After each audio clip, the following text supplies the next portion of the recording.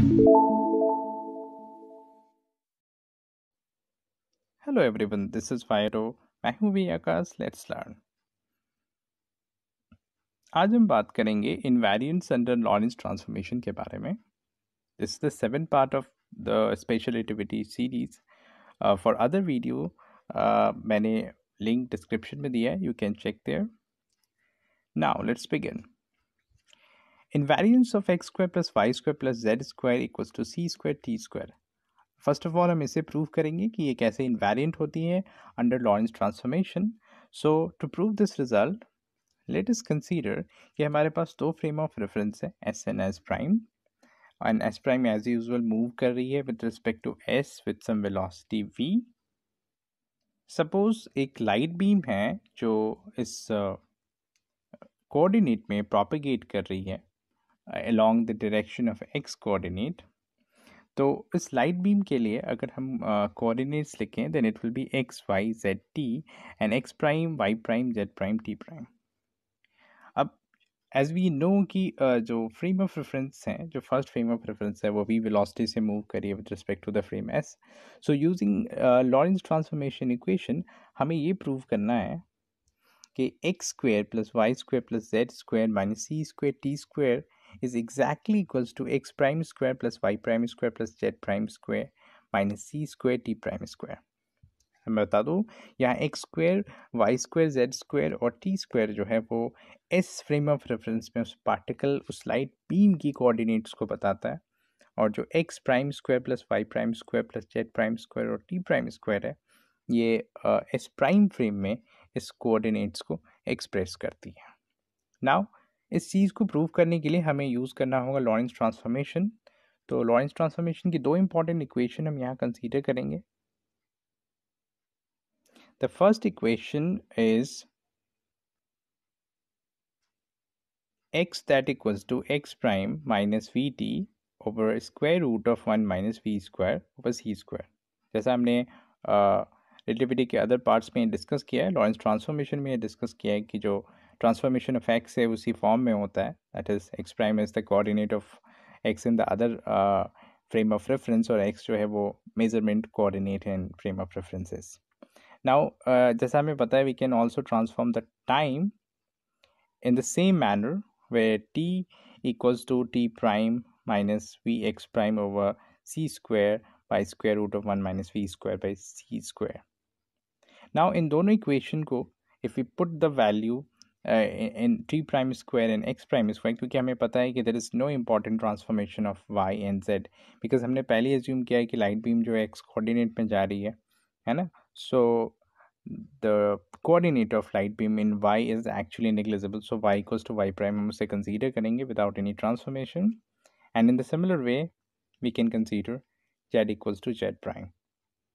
Now after putting the value of x prime and t prime in the previous equation, we will get x prime square plus y prime square plus z prime square minus c square t prime square, that equals to x minus vt whole square by 1 minus v square by c square plus y square plus z square minus c square, and in the bracket we have t minus xv over c square in the whole square divided by 1 minus v square by c square।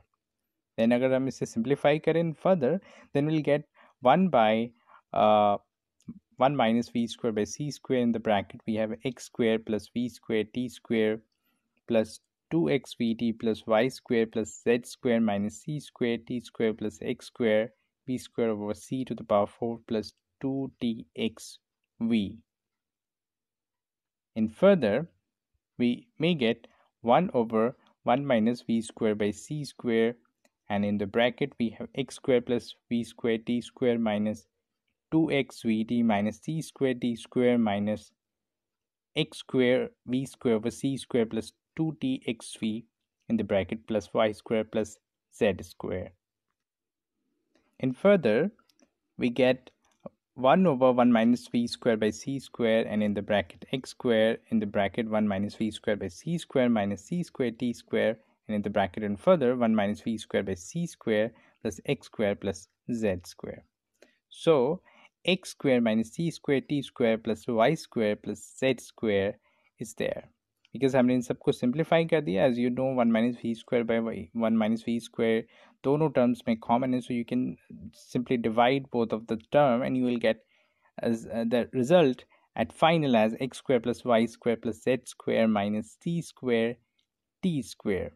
So now we may easily state that x square plus y square plus z square minus c square t square is actually invariant under Lorentz transformation.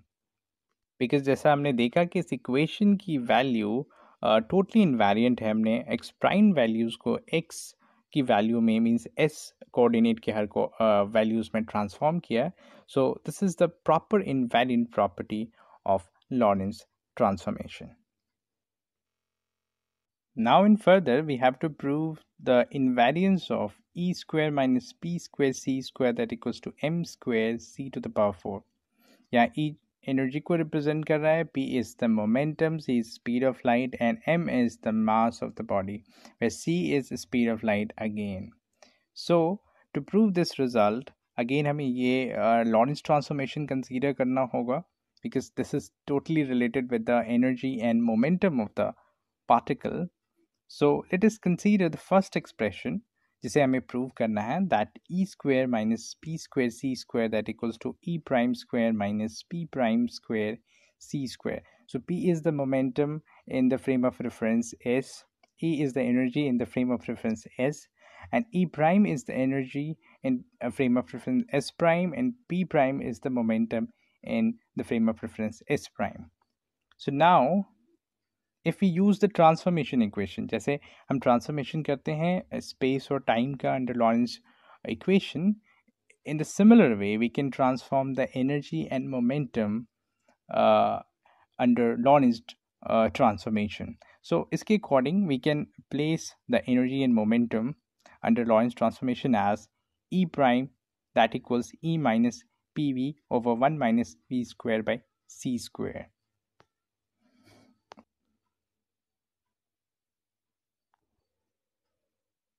And in further, for momentum, we may write P prime that equals to P minus EV over C square over 1 minus V square over C square. So the next step is to just consider this expression for E and P and replace it in the previous equation. So हमने इसे replace किया, and after that we'll get E prime square minus P prime square C square that equals to E square plus P square V square minus 2EPV minus P square plus E square V square over C to the power 4 minus 2PEV over C square and the whole C square. So it is divided over 1 minus V square by C square. So now after simplification we'll get E square plus P square V square minus 2EPV minus P square C square plus E square V square over C square minus 2PEV over 1 minus V square over C square. And further हम इसे और भी simplify कर सकते हैं. After that we'll get E square in the bracket 1 minus V square over C square minus P square C square in the bracket 1 minus V square over C square over 1 minus V square over C square. So it is evident कि ये form of equation exactly similar है of x and t transformation. So if we reduce it further, we'll get E square minus P square C square. So interestingly, हमने जो पहले consideration लिया था in different frame of reference, वो इस frame of reference के साथ भी similar है. So we can easily write that E square minus P square C square is actually invariant under Lorentz transformation. Because energy और momentum की जो values हैं वो एक्चुअली इनवेरिएंट हैं, बिकॉज हमने ई प्राइम मीन्स एनर्जी की वैल्यू जो S prime frame of reference में थी उसे हमने ट्रांसफॉर्म किया in other way and will get the same result. So this is the general behaviour of invariant Lorentz transformation. So this is all about the important invariant characteristic in the Lorentz transformation. If you have any query in this topic or the question, you can ask in the comment box. मैं answer करने की कोशिश करूँगा as soon as possible. If this video really helped you, so please like, share and subscribe, and also press the bell icon. Stay safe, stay curious.